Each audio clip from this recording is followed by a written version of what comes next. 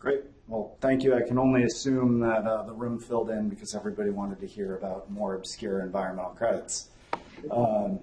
At the close of the last main session, remark was made of, I'm from the government and I'm here to help you. I'll probably make a statement even worse. I'm an attorney and I'm here to help you.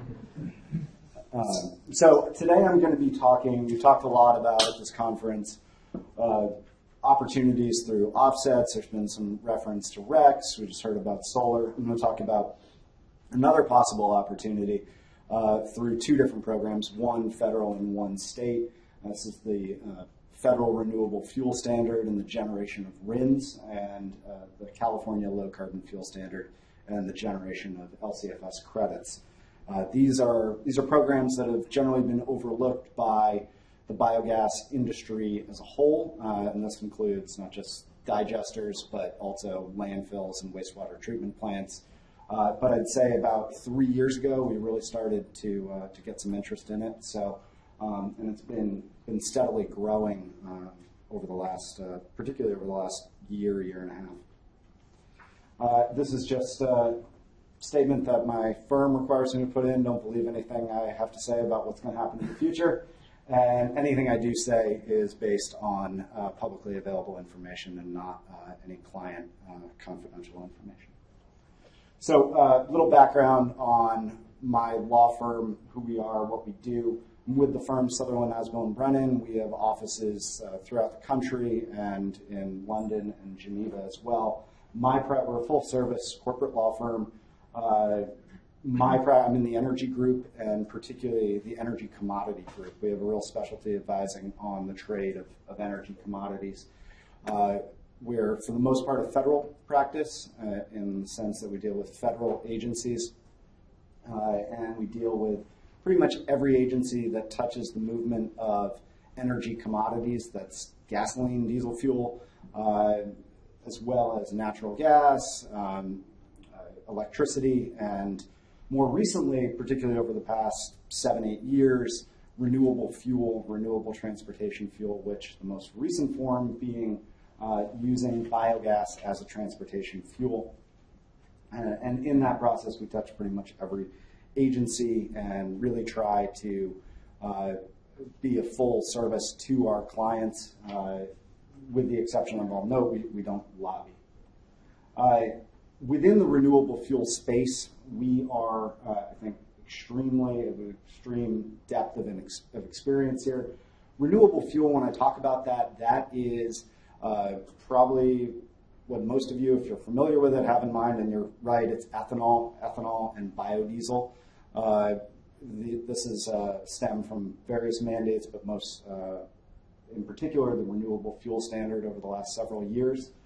And we have been really at the forefront of helping clients in that implementation, and all the way from generating credits to trading them to advising the companies that actually have to use these credits for compliance.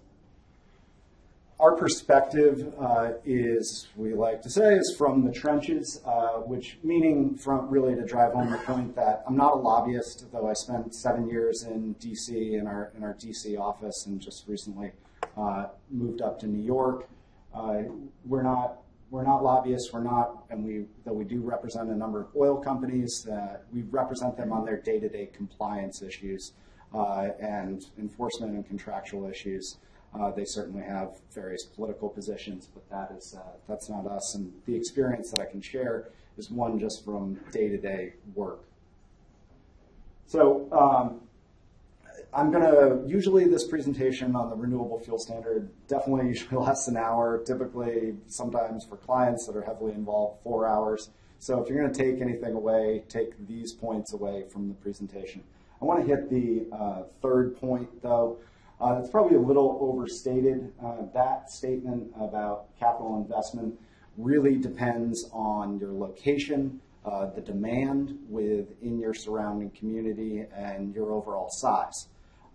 But it can be a situation where there is not, compared to other types of renewable fuel, sourcing that as a transportation fuel, comparatively, it can be relatively minor investment. The other aspect I want to hit is to take advantage of any of these credits that I'm going to cover today. The fuel, the biogas, needs to be used as a transportation fuel. That's fundamentally different than what's traditionally been used in a gas captured from digesters.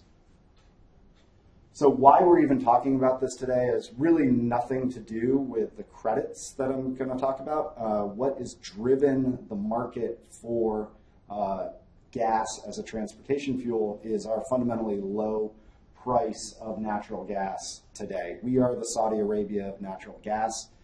We have a lower price point for natural gas than any other country in the world, in the developed world.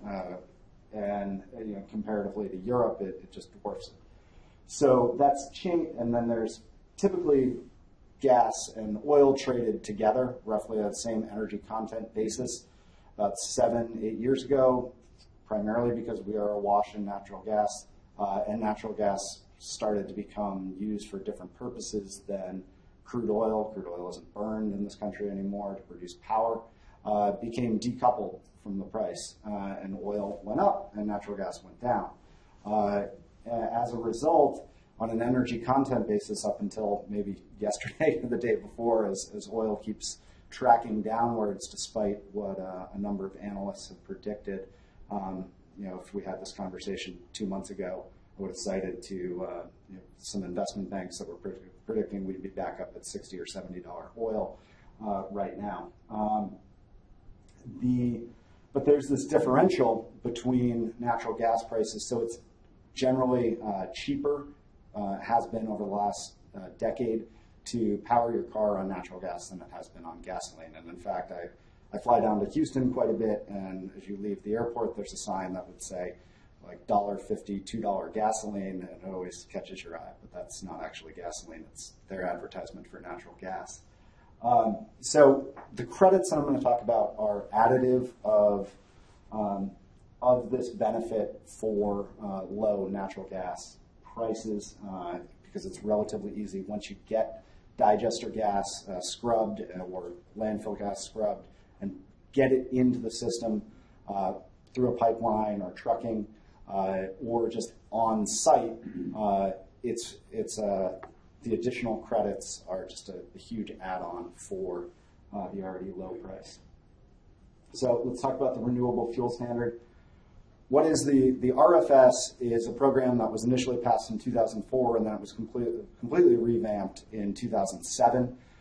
This kind of creates an unholy marriage of environmentalists, corn industry, and domestic jobs, energy security folks. And it created this sort of monster that is now just a significant regulatory program. If any of you are familiar with Dodd-Frank, I know you're not my typical audience of banks and the like, but undoubtedly you've heard about it in the news, and this was the financial reform passed in the wake of the housing crisis. There are more pages of federal government guidance and rules for the Renewable Fuel Standard than there are for Dodd-Frank. What it does is it requires all those refiners and importers of gasoline and diesel to ensure that certain amounts of renewable fuel is used each year in the transportation pool of fuel. They do this through renewable fuel producers, ethanol, biodiesel folks, producing credits known as RINs, Renewable Identification Numbers.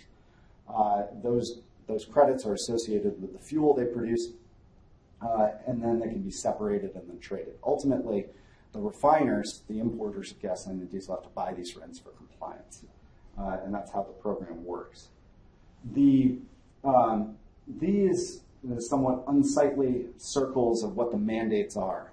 If you've heard of the RFS, if you have heard of the renewable fuel mandates, you've probably heard about it in the context of the ethanol mandate, the corn ethanol mandate.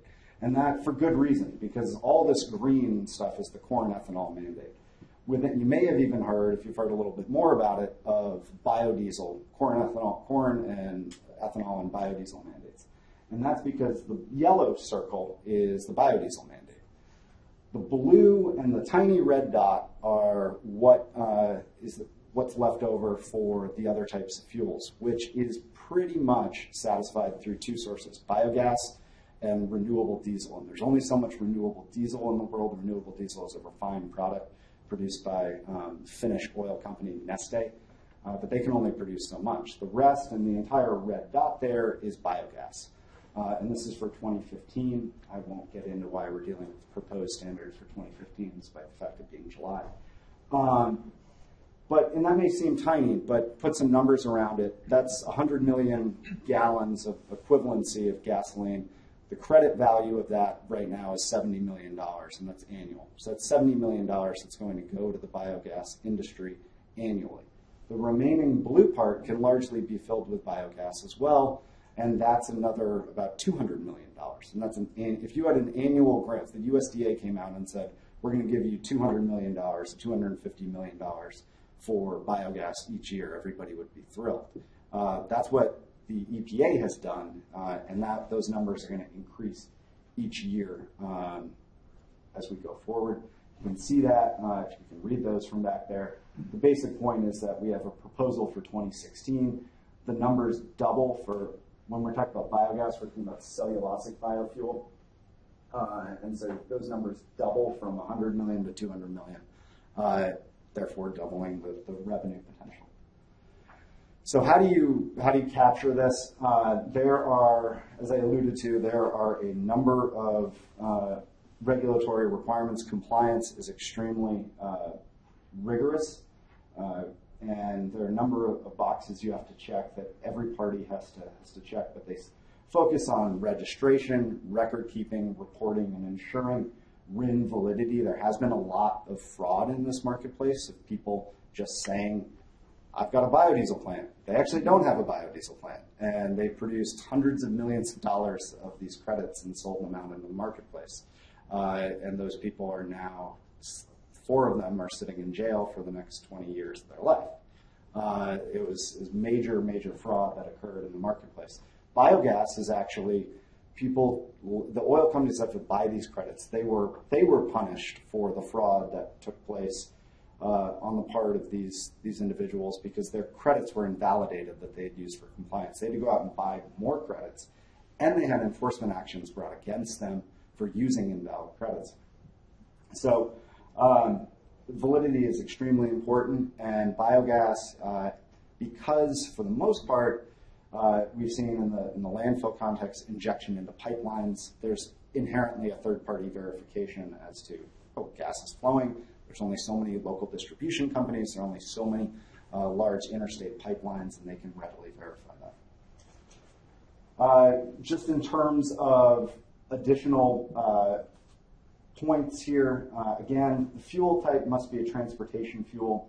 There are different types of credits, and I won't go into that, and the types of RINs that can be generated. But the point is, if you go down this path, you can see you'll hear the difference between cellulosic and advanced biofuel RINs. The industry sometimes makes a big point of that, the biogas industry.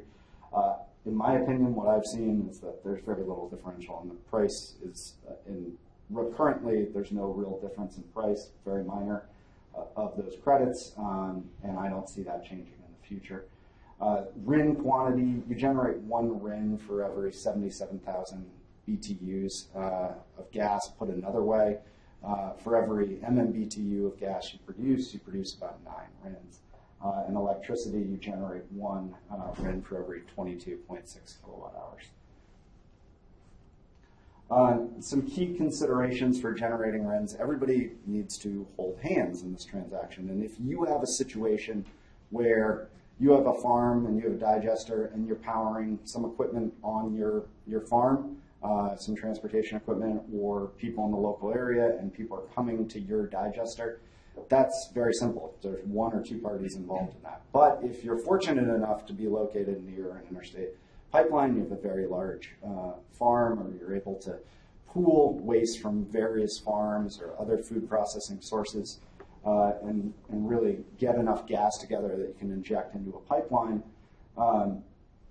you then have subsequently a number of parties involved. You have the marketer, you have the biogas, the owner of the farm, you have the operator of the digester, maybe a third party of the marketer. You have the compressor, the liquefier of the gas, and then you have the folks using this. And I can say this may sound all very pie in the sky, but BP and Shell over the last 2 years have gone out and pretty much entered into contracts with all the major large landfills, high BTU landfill projects out there, because they need these RINs for compliance. And so they were able to get those locked into long-term contracts. Those are now used up, and those same companies, as we looked at those standards going up and up each year, will have to, the folks that weren't as active as BP and Shell, will have to find sources for those RINs, and we see them starting to show interest in digesters, in particular, amalgamating waste digesters. Again, whether you're producing gas or electricity, it needs to be used as transportation fuel. Another important point is that if you're fortunate to get into a pipeline or an electric grid, you don't have to have the transportation use near you. It can be out in California if you want, and there's a need for it, because particularly on the electricity side, a big stumbling block has been demand. There's not that many electric vehicles out there. We're starting to see some interest. Tesla is exploring generating RINs because they have these supercharging stations, very easy for them to quantify. GE power supercharging stations are doing that as well. But the point is, you don't need to have it right at your particular locality. These numbers mean very little, but the point here is that biogas RIN generation really started in earnest middle of last year, and it's been relatively consistent since then. That's not what was predicted. We expected dramatic increases, and the reason we haven't seen that is because EPA is holding up registrations. EPA takes an exceedingly long time to process registrations, not just for biogas, but if somebody wants to import renewable fuel into the Gulf Coast, they have to register. That can take 6 months to a year. So there's a big wave of registrations that are pending, and you'll see RINs go up as soon as those get processed. Key point, the RIN market is incredibly volatile. And just to throw some numbers around, the RIN market is an $8 to $13 billion a year annual market. It is a massive, massive compliance market. It dwarfs almost any other environmental commodity market out there and dwarfs many underlying commodity markets as well. It is also incredibly volatile, and that's because it's a creature of regulatory construction. This isn't a voluntary program, it's a mandatory program. So the prices just fluctuate wildly. It's not for the faint of heart in terms of there are traders out there that trade these RINs, but the parties that need to comply tend to want to, they might have a RIN trading book, but they more than likely are just accruing RINs as fast as they can at hopefully low prices. So for a smaller player in the market, very small player in the market, the best move to do, enter into a long-term contract where you get a set price for your RIN, because you're not going to want to pay attention to what is going on in the RIN market. And you can do that. You can lock in a price. You get a price float. But the key point is the actual revenue that can be generated and is generated on these RINs. We see, regardless of the type of digester, you have a current RIN price is about $7.50 per MMBTU, or upwards of $8, but that has fluctuated as high as $13 per MMBTU over the last couple of years. Touch briefly on the low carbon fuel standard. This is a program that's similar in nature in terms of its goals. It wants to incentivize low carbon fuels into the transportation pool. One point on the RFS that I didn't make, it is the one and only statute that Congress has passed that requires greenhouse gas emission reductions. It may do so in a very, not very efficient way in terms of it creates mandates for certain types of fuels, but those fuels have to achieve certain greenhouse gas reductions. Only law that Congress has passed and the President has signed on that point. The LCFS does this in a much more efficient way. They say we're not going to pick winners and losers, just we set a target for greenhouse gas carbon intensity reductions, and however that happens from the transportation pool, that's fine by us, provided they meet all the registration and reporting requirements. But if you bring in a fuel that's above the standard, gasoline and diesel, you incur a deficit where you have to go out and buy a credit for someone that brings in a lower carbon intensity fuel. The relevant part is biogas is incredibly low carbon intense, and when you have these standards get dramatically lower in 2020, I've been to a number of conferences. I can't speak to this in terms of firsthand knowledge, but I've heard a number of times the only way these standards are met is switching to natural gas vehicles in California, renewable electricity vehicles, and sourcing that through biogas combustion or a CNG or LNG to meet these standards. They're just too aggressive.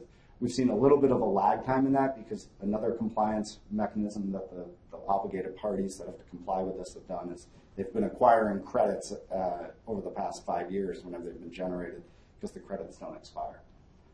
Oops.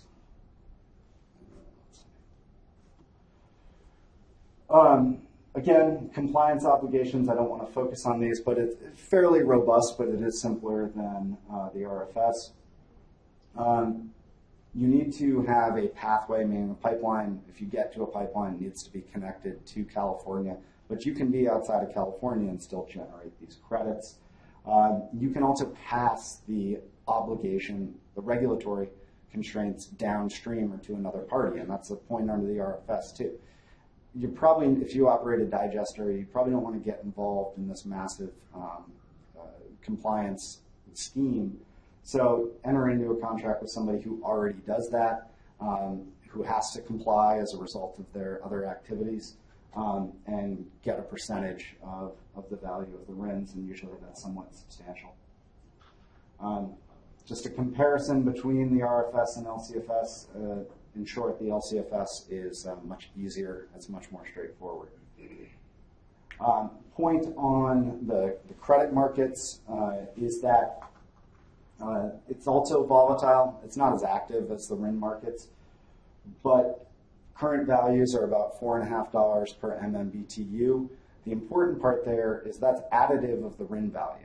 So if you're generating LCFS credits, you're also going to be generating RINs. And so that, right now, at current price is about $12 per MMBTU, with natural gas prices at $2.50 to $3 per MMBTU in the United States, depending on the time of year and the location. You have about $15 there to work with. That's separate and apart from any grants you might receive to build the digester or any other incentives that are out there. There are also I'll skip just ahead. There are also other programs that are either in place or in the works. We've heard a number of people talk about offsets today. We haven't looked at our firm the ability to generate offsets and RINs and RINs and LCFS credits at the same time, but theoretically, it seems like something that should be workable. RECs are a different issue if you're also looking to generate those. But as a matter of law, it's not prohibited. There's just technical issues in there. That's a state-by-state determination. But Oregon is rolling out its own program that's going to start for compliance purposes at the beginning of next year. Washington was due to up until 3 days ago when the governor, his hand was forced on a transportation issue to scrap their clean fuels program, at least for the time being. Just go back to generating credits on biogas, LCFS credits. Very similar. Documentation is key. Gas must be used as a transportation fuel, and gas is fungible. But you don't need to hold hands with all the parties involved in the chain. You just need to hold hands with the party that generated the gas, got it onto a pipeline or some other electric grid, and then the party in California that's using it as a transportation fuel. So with that, that concludes the presentation. I don't have any great definitive ending to it, but other than my esteemed bio right here. So, well, thank you for sitting through the presentation. I appreciate it.